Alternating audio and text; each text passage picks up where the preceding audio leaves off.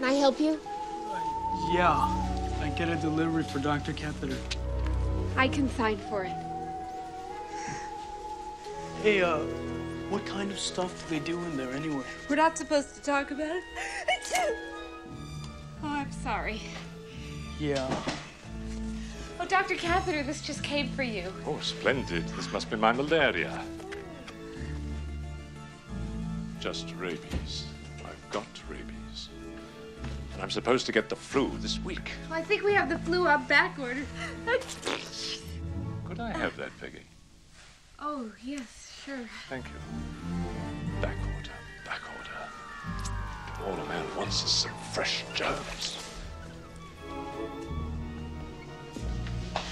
Casper, have this tissue analyzed.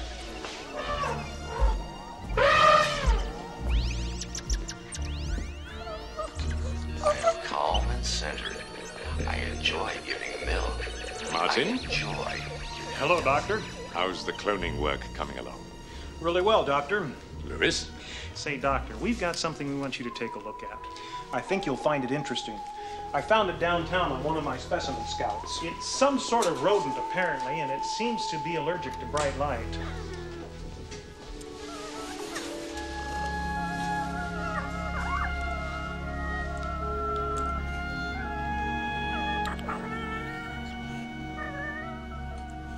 Cute, isn't it?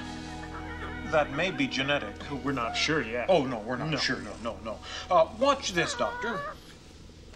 Well, I'm ready, I'm willing, and I'm able to rock and roll all night. I'm ready, I'm willing, and I'm able to rock and roll all night.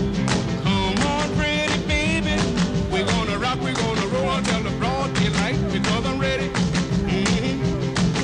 and I'm able, I'm willing and I'm able, so you better come and go with me. He likes this music. Yes, it's his favorite. Tell them more about free. Not so fast.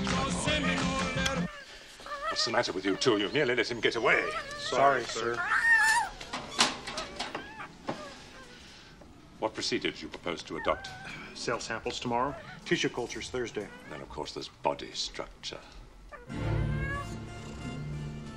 And for that, my little friend, we'll just have to cut you.